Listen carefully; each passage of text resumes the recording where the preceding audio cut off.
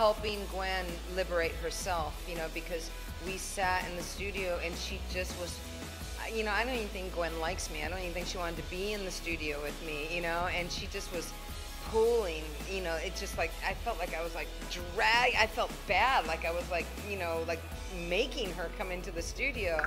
And she was just like, I don't know, everything. Like, she's so awesome and she's so humble and she was not afraid to show her emotions, and she was scared and unsure. And then I'm like, well, maybe you need to just go and you know, I'm gonna stay here. And then she left, and then I came up with this song, What You Waiting For? Because I just remember just being left with her, like going, and I'm just thinking, like, what is she waiting for? Like, this is the moment. And then she walked in the next day. I had the track.